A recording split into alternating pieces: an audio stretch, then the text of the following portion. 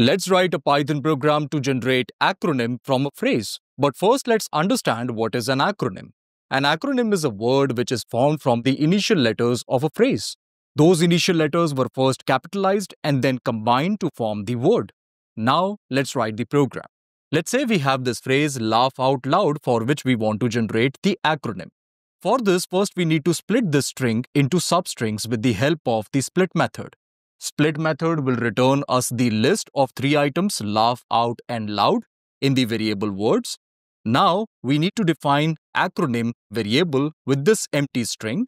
After this, we need to define a for loop which will help us access each word from the words list like this. Then we need to check if word is equal to and. If word is equal to and, then we will continue. This means we will skip and from the phrase because we do not want to consider it. Otherwise, we will continue and access the first letter of the word and capitalize it with the help of the upper method.